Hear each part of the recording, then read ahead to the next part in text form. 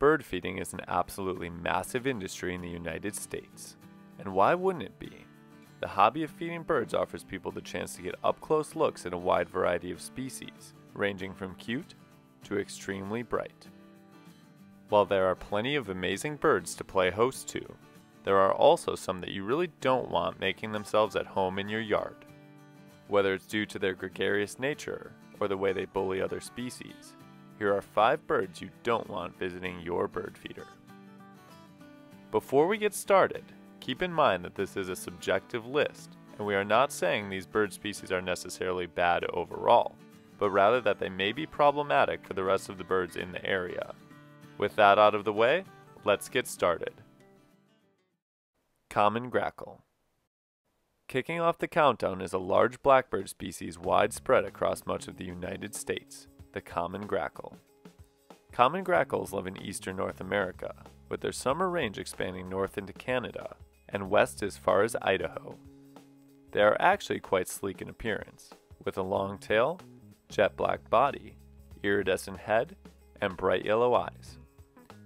While they are a native species and are therefore not a huge issue from an invasive standpoint, they can still pose problems due to the way that they behave around the feeders.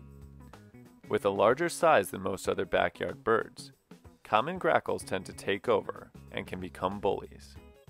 Additionally, they tend to flock with other blackbird species, meaning your bird feeders will probably be overrun with many large, loud, at least somewhat aggressive birds.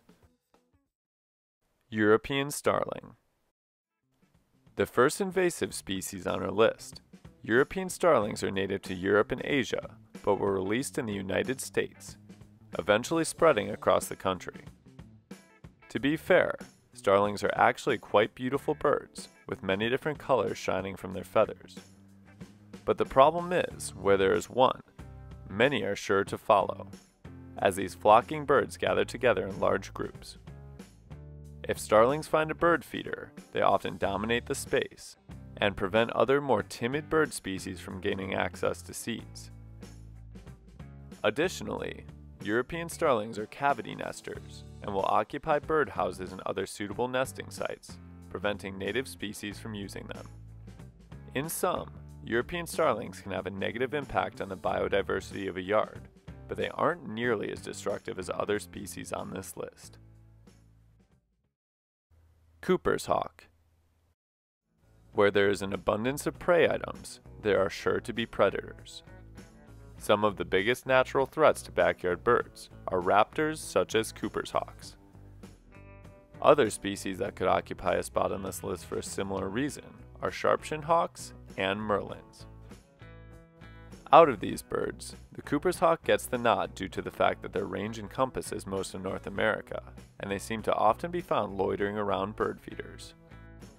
These large yet streamlined raptors feed mostly on medium-sized birds such as robins, mourning doves, and woodpeckers, but have been known to catch smaller birds as well.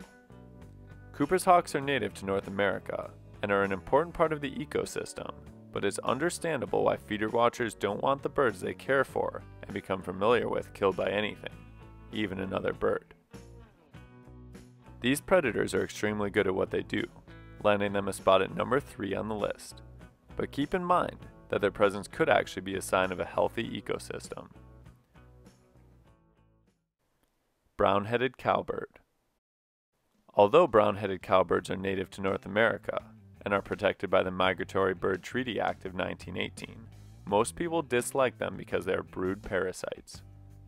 This means that rather than raising their own young, they lay their eggs in the nests of other birds. The young often outcompete or kill the other nestlings and can sometimes be seen being fed by their different species parents. Cowbirds often flock with other blackbirds and can show up in very large numbers, not only preventing other species from getting food, but most likely also parasitizing their nests.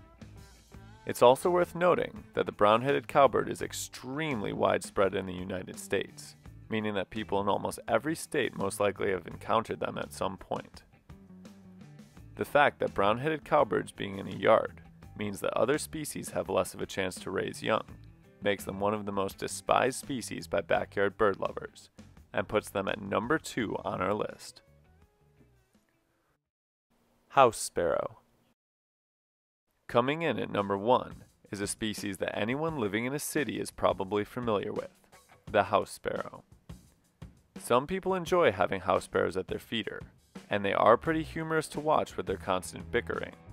However, there are even more people who completely detest them. The reason for this is because, much like the European starling, house sparrows are not originally native to North America and spread like wildfire across the country upon their release into the New World. Not only are they numerous, but they are extremely territorial and aggressive. In addition to their antics at bird feeders, house sparrows have been known to kill cavity-nesting birds such as eastern bluebirds, and anyone who has ever had to deal with them invading a birdhouse knows the horror that they can inflict on more passive species. If house sparrows take up residence near a bird feeder, they are hard to get rid of and have posed major problems ever since they were first introduced to North America, earning them the title of the #1 common backyard bird that you don't want visiting your bird feeder. Do you agree with our list? Are there species you would add or remove? Let us know in the comments below. Also, if you enjoyed this video, please like and subscribe, as it helps our channel continue to grow. Thanks for watching. We'll see you next time on Badgerland Birding.